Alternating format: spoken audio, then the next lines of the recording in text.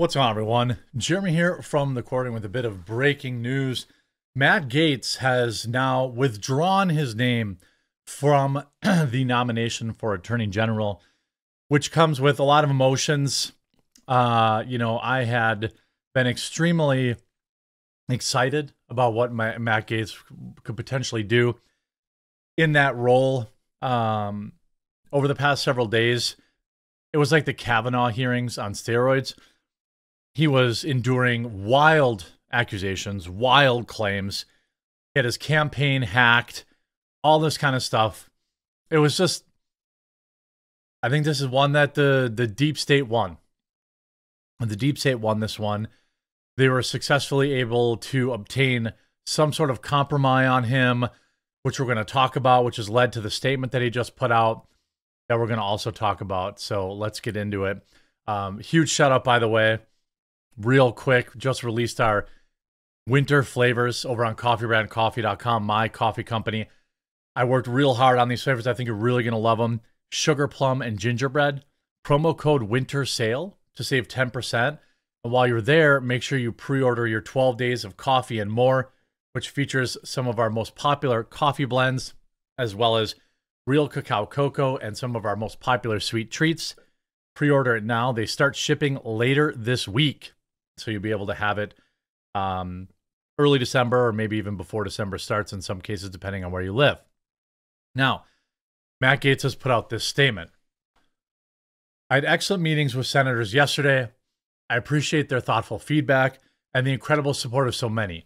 While the momentum was strong, it was clear that my confirmation was unfairly becoming a distraction to the critical work of the Trump-Vance transition.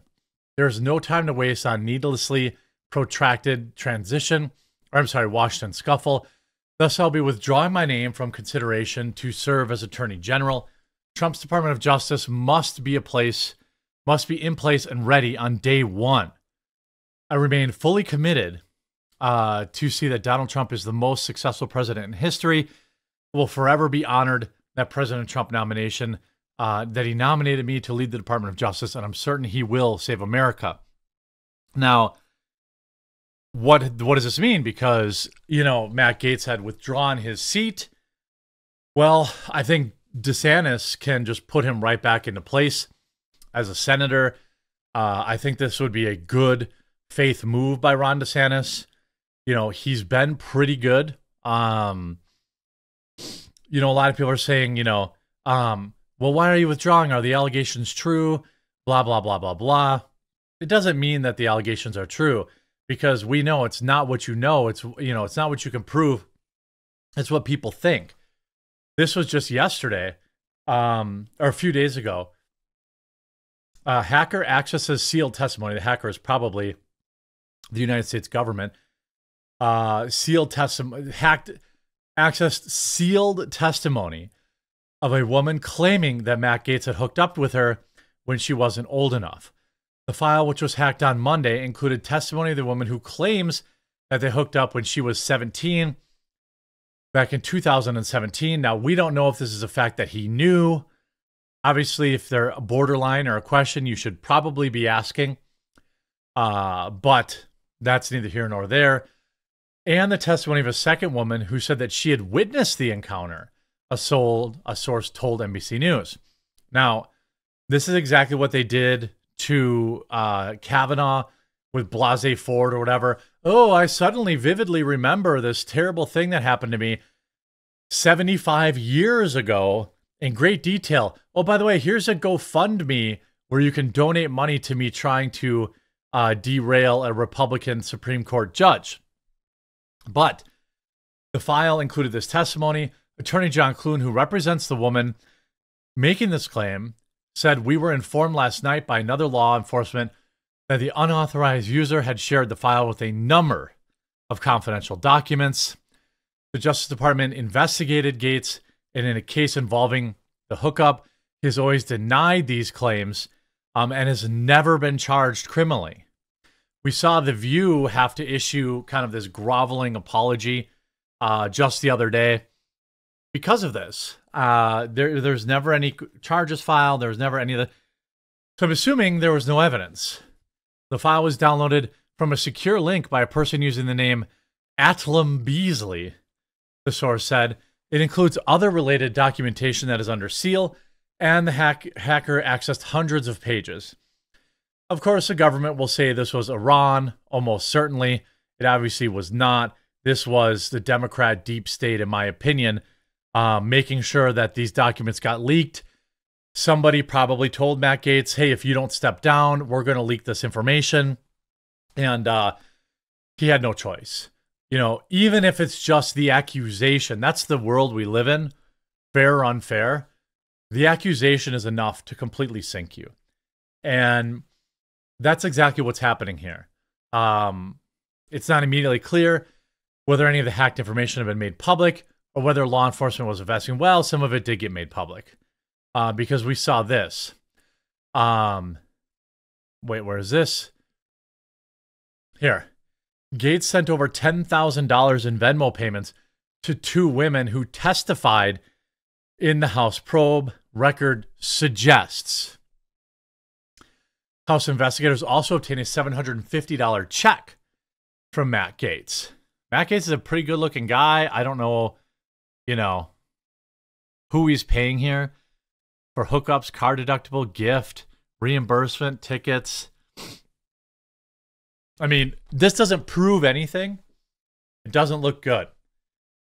The Venmo records show, I'm assuming this was from, you know, because conveniently he got hacked, that between July 2017 and January 2019, Gaetz, who was first elected in 2016, allegedly made 27 Venmo payments totaling $10,224 to the 2 witnesses who were over the age of 18 at the time. The payments, which sources say were displayed during closed-door testimony, ranged from $100 to $700. This could have been a girlfriend that he had. It could have been his little side piece. That does not indicate that there was anything untoward there. I guess I don't know if he was married at the time. But, I mean, this is the deep state, you know, extinguishing him. That's what happened. Justice Department spent years probing this misconduct allegations against Gaetz, as well as allegations of obstruction of justice, before informing Gaetz last year that they, in fact, would not be bringing charges. Gaetz had long denied any wrongdoing related to the claims investigated during the Congressional Justice Department probes. The Justice Department received access to roughly every financial transaction Matt Gaetz ever made and came to the conclusion that he committed no crime. Trump transition spokesperson Alex Pfeffer said in the response to ABC News, reporting, these leaks are meant to undermine the mandate from the people to reform the Justice Department. Yeah, I'd probably say that. I would probably agree with that, to be honest with you. I probably would. I probably would agree with that. These are baseless allegations intended to derail the Trump administration. Descriptions in the, quote, note section for some of the payments from Gaetz included gift, car deductible, cartridges, and refreshments. Others included travel. At least one listed a payment for a flight on the phrase extra for you. Plus extra for you. That flight payment appears to align with the September 2018 trip to the Bahamas, which ABC News previously reported was a part of the Justice Department's first reason for investigating Gaetz. You know, I don't know. It's difficult to say. You know, maybe these things were true. Maybe they weren't. But the ultimate, you know, these were many years ago and probably really have no bearing on whether or not he could do his job well as Attorney General. But I think the heat just got turned up too high and he didn't have any choice. You know, what other kind of compromise was in those hacked documents that were probably hacked by the deep state right here in the United States? My guess is bad stuff. Stuff that maybe wouldn't be illegal, but would make him look bad. I don't know. Does stepping down, removing yourself from that position, does that, you know,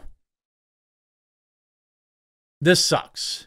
There's really no other way to say it. Look, if these things are true, why didn't they bring charges? You know, why did he not get, you know, charged in the meantime? Years of investigation provided no wrongdoing, no evidence of any wrongdoing. So again, I don't know